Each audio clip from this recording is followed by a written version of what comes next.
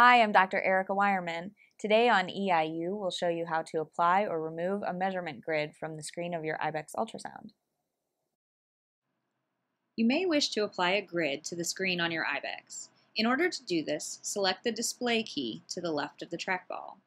The first time that the display button is pressed, tick marks appear along the left and top edges of the screen. When the key is pressed again, a full grid appears. Both the grid lines and the tick marks are 1 centimeter apart, allowing you to make rough estimates of distance. When the display key is pressed a third time, the grid lines disappear.